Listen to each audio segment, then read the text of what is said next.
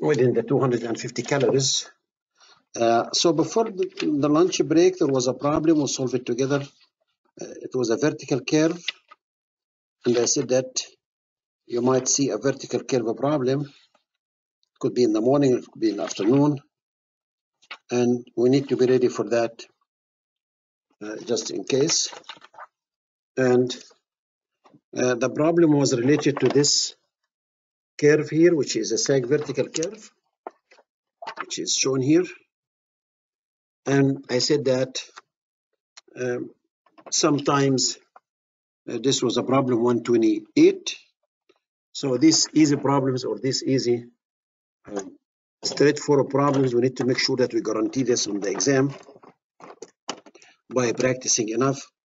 Like problem 128 is a good example for that. And I said that this is the general equation. If you'd like to memorize it, that's fine. If not, as long as you know how you can get this equation is given in my book, okay, and in other book available in the market also. This is the equation for the slope after you take the first derivative. In order to get the low and the high point, we equate the derivative to 0 and solve for x. You see there are two, so the same equation we use it twice. One time we solve for the slope directly by plugging the value of g1 and r and x. And the x, by the way, always measured from where? X measured from the beginning of the vertical curve. Be careful because sometimes they can give you something that will start from the end. This is our reference. Here it is. This is our reference. All distances are measured from here. So x is 0 here and increased all the way until it hits the L at the end. This is L, which is the length of the vertical curve, which is measured horizontally. And this is another difference between vertical curves and horizontal curves. Horizontal circular curves are measured as far as length, measured along the curve or along the arc. But for vertical curve, they decided to use parabolic vertical curve. This is a parabola, not circular. This is a parabola. Number one. Number two, it is measured horizontally, is not measured along the, and this is the general equation. Y at any distance x, so this is x measured from here, is equal y of the beginning of the vertical curve, which is this elevation here. Y, we use y for elevation. So the elevation, this is, y means elevation, by the way. We are using y to represent the elevation. And here it is, and we ended with this after plugging the number. So the slope of a tangent, and the language sometimes a little bit, maybe I don't like to use confusing, but we need to be careful or pay attention to the language. For the the tangent slope at station 14 plus 0, 0, tangent slope. Because to find the slope to any curve, we draw a tangent to this curve at that point and find the slope of that tangent. This will give us this here. Make sense? Easy stuff? Okay. Okay. So if you go to the PM, the problem that I was referring to before lunch, which is a problem number 503 of the NCEES. If you have NCEES book with you, that's good. Okay. The blue book. I call it the blue book. Okay. Because it's a blue. Okay. Why they made it blue? That's a good question. So if you look to this, also we need to be ready for the afternoon construction PM. Obviously, this is talking about construction. For those type of problems, and if we are asked about these type of problems,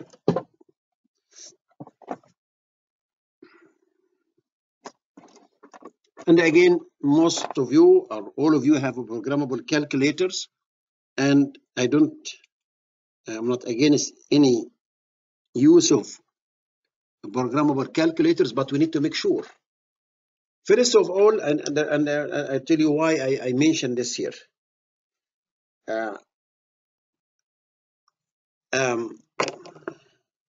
Why I selected this problem, because I need to make sure that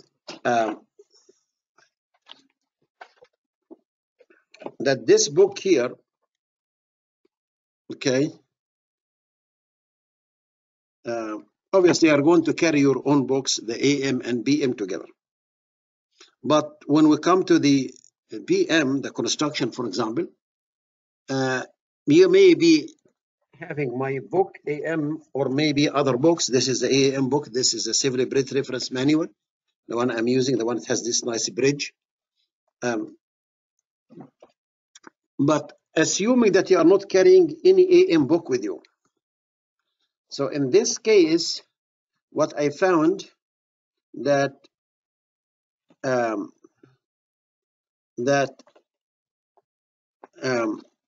the horizontal and vertical curves. Okay, let me go to one location. Not here, not here, not here. Okay, yes. So the horizontal and vertical curves are not discussed in this book, which is the textbook. And this is why probably I will take, I do have the chapters from other books, from transportation or from the AM book. I will be glad to send the horizontal and vertical curves. I can put them in about couple pages only, and I will send it to you so you can put them in the summary at the end here. As I told you, I have the 3 pages. They are blank. I need you to make them part of this book here. So at the end of the summary, there are a few sheets, and I will try to make it very concise and do it. But because horizontal and vertical curves, you might see them in the afternoon. So just in case, I know you are going to carry books with you. They have the vertical and horizontal curves, but let's assume that you did not get them or you left them somewhere. So we need to have this book to be self-contained. And probably another idea, probably I will do this. I can add this to the 3rd book because I still owe you a book which is Practice Exams and Solutions. So I will say add horizontal and vertical curves. This okay to the construction 3rd book. Let me work on this as hard as I can and get it to you as soon as possible, and we can talk about it. Okay. But you have to study it enough for the AM because the AM is a must. So the AM you have, but also we need to be ready. So for example, here the curve shown in this figure has a radius of 200. So this is R is equal to 200 feet, and a mid ordinate M of 12.8. This M mid ordinate. The length of the curve is most nearly L. So this is a curve. This is a point of curvature or the beginning of the curve, BC also, BC, and this is end of the curve or point of tangency, PT. Okay, and as you know, this is the center, and this angle here, we call it delta. And this is M. This distance from here to here, it has a name, by the way. From here to here, it has a name, we call it E. External distance, E. Okay, but he's looking for the length of the curve, and the length of the curve is measured along the arc from the beginning to the end. So from here to here.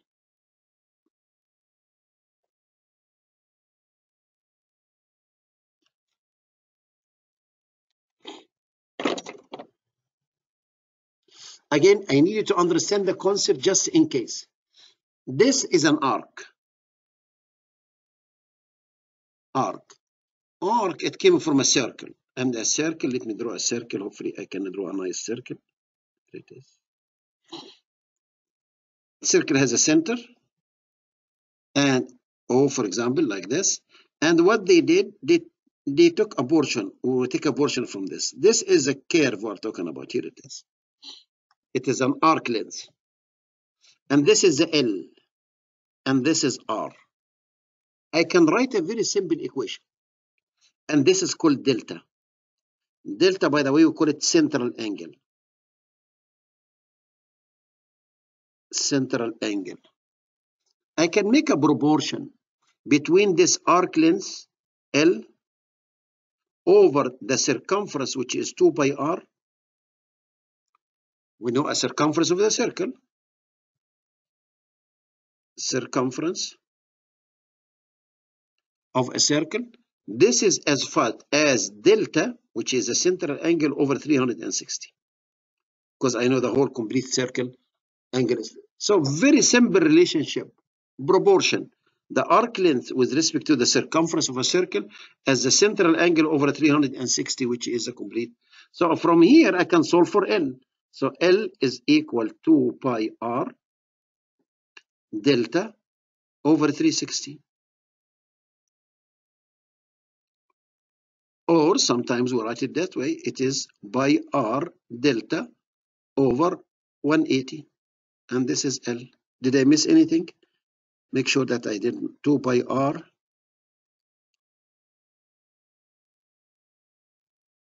Okay. This is the equation.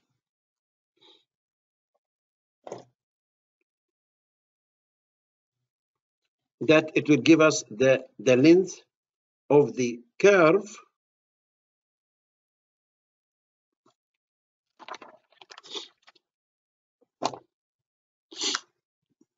either you can use 2 pi r delta over 360 or pi r delta over 180, whatever is convenient for you.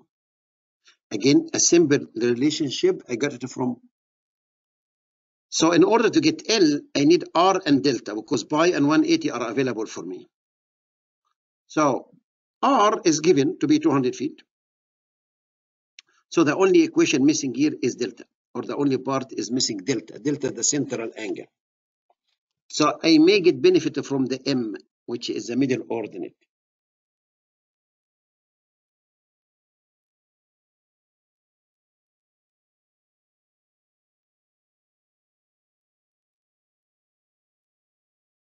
But let me ask you, and you may say, wait a second, I don't remember the m. M is the distance from here to here. Is this correct? How far from here to here? From here to here is r. From here to the point on the curve.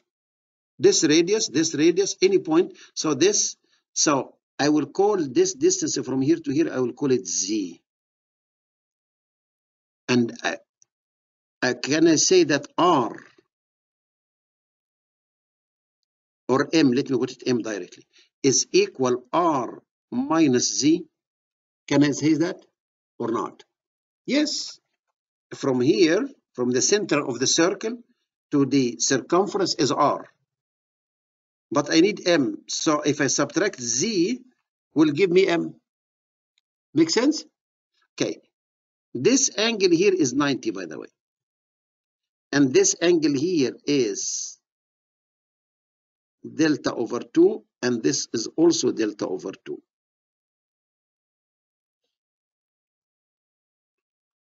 So what is z? If you look to this, z over r is equal what? Is equal cosine delta over 2. So z over r is equal cosine delta over 2. So I can say z is equal r cosine delta over 2.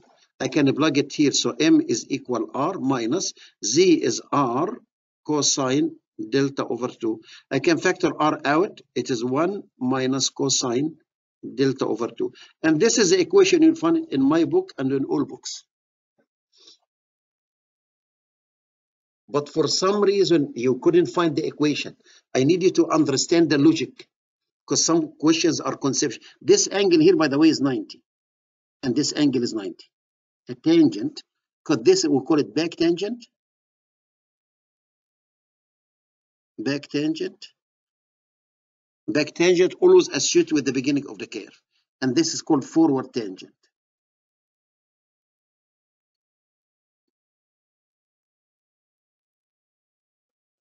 So if you open, for example, let me show you in my book, the 7 a.m. book. We will cover this next week, by the way. Geometrics. We'll cover it this coming Saturday. The geometrics. You will find the equation. Here it is. What is m? One of the m is equal r, 1 minus cosine delta over 2. Here it is, the equation. We just, okay. I know if the equation is handy, that's good news, but I'm saying that just in case. Just in case. So, simple sine and cosine and tangent, it could help you and save time. You are not able to, you have the books, but you are not able to find the equations. And instead of flipping pages back and forth, I will try to do it, but do it here while you are studying. I'm not asking you to derive equations during the exam. No, no time. Time for the exam is working like a crazy. Speed of light, and speed of light and correctly. So right now, I know M and I know R. Can I get delta? Yeah, piece of cake. After getting delta, plug it here, I will get L. Are you following? I need you this logic. When you are reading a problem, any problem, logic. How to spell logic? L-O-G-I-C, something like that? Yeah, the logic of the problem or the concept of the problem. So, M is given to be 12.8 and R is given to be 200 times 1 minus cosine delta over 2. Can you tell me what's delta? I will give you 22 seconds. Your calculator must be, okay, very powerful and get what is delta. There it is. M is equal R times 1 minus cosine delta over 2. M is given to be 12.8. R is given. Both of them are given. Here it is. I'm looking for delta over 2 or delta, whatever is convenient for you. Delta over 2 multiplied by 2 will give you delta. So what's delta?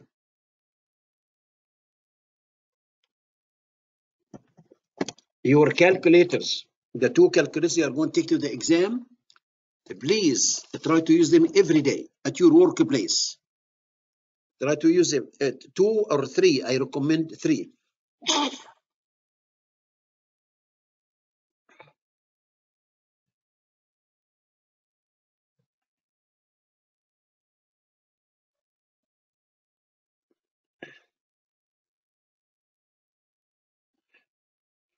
By the way, I received I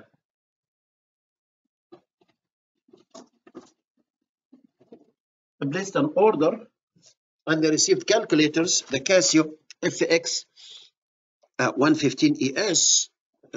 I like this calculator, very simple. Whatever Casio HB TI, whatever it is. If you want me to send one with you with this degrees, minutes, seconds, so piece of cake. We don't like to divide by 6, divide by 6. No, we need to how to convert that. I can show you that. Solving quadratic formula also is very simple here. Okay, Casio. But if you are familiar, if you want me to send one for free, I'm not going the gift. Okay, I can send it with when I send you the third book. Okay, send an email to me and I will be glad to include this. Okay, and I can go over this with you. Okay, in one day, degrees, minutes, seconds, and we need to master 2 or 3 calculators, and you will be okay.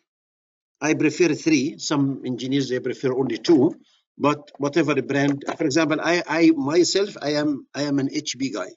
Always, all my life, I'm using HP. There's some engineers they hate HP. I don't enjoy too much TI, but some engineers they enjoy TI. So I don't. Okay, it's just whatever calculator, as long as it is approved by the calculator policy or according to the calculator policy. So what is delta? 41.22 degrees. If you got this answer like our friend here, that's good news. Take this delta, plug it here to get L. So it is by R is 200 and delta is 41.22 as given by my friend Muhammad here. If he is right, we'll get a good answer. If he is wrong, oh my God, he will take us to lunch 10 times. So it is by times 200 times 41.22 over 180. We're supposed to get one of these answers. hopefully. And our friend online, or some of you already got it from.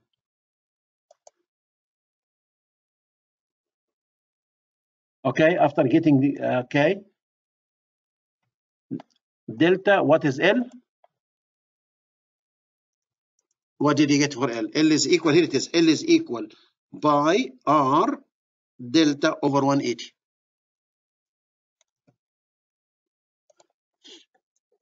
So if the angle delta is correct, 41.22, enter, 180 divided 200 times, where is my pi here? Okay, and here is second pi times. I got 143.88. I got the answer A.